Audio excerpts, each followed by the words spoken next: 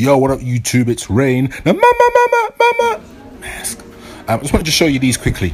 So these are the Hender Scheme NMDs. So Hender Scheme are a company that take premium materials, leather and whatnot, and make copies of trainers. But I personally just don't get it. Like, look at it. So there isn't even a bomber cloth sole. There's no grip on the sole. If you wear those out in the rain, you're going to fall over. But anyway, so they're hand stitched. They're using premium materials, premium leather, but some of the leather that I'm feeling here is no different to some of the materials that Nike have put out.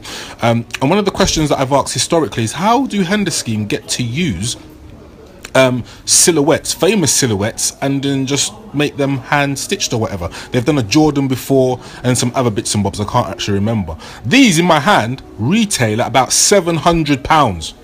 £700.